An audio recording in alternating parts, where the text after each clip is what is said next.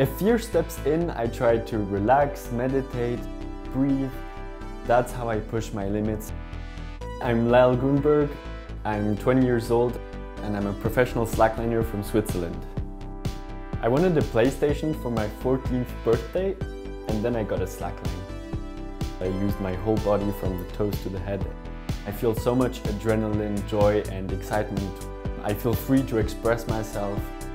I'm not scared of the danger of dying because it looks very extreme, but we're always secured. We know exactly what we're doing. If you're scared, learn about the risks, take your time, speak to people, and then one day you'll be able to do it. It's going to be a new experience. You have to overcome your fears every time, over and over again. That makes you move forward. Woohoo! Yes!